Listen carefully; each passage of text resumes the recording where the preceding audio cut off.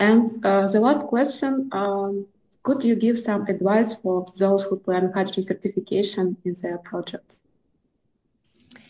Yes, I think of many things. I will try to select just a few. Start early.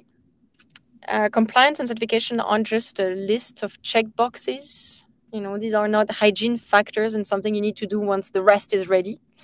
It's a cross-cutting topic. It involves engineering, it should involve procurement, it should involve compliance people, business developers, talking to off-takers. So these compliance and certification topics are decisive, they are crucial to building and maintaining trust in your organization. And that's why these are dimensions that you really need to embed in the DNA of your organization. It's a dynamic process. And that's why tech is so fit for this topic, is that it's not a one-off. It's not something you do, okay, once I pre-certified, I'm good, I don't touch everything. It's a dynamic process.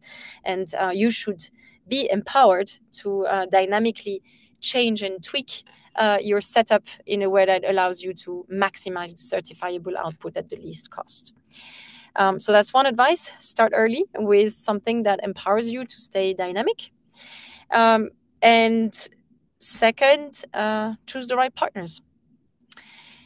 Partners that let you take control of the topic and de-risk it without cutting you out from what remains really a business critical topic for you. So it's not a topic where you should say, hey, I take a consultant and do the work for us. It's too important. You need to stay in control.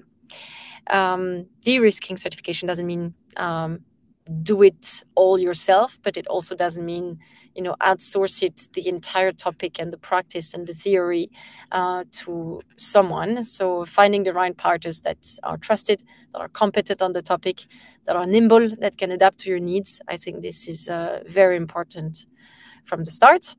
And maybe the last thing, which is more tempered thing, last advice is take it as a game. There are rules, and you can win at this game. So put everything you can on your side so you can win at this game. And start early and choose the right partners. Thanks a lot for so useful advices. And thank you for your participation in this podcast.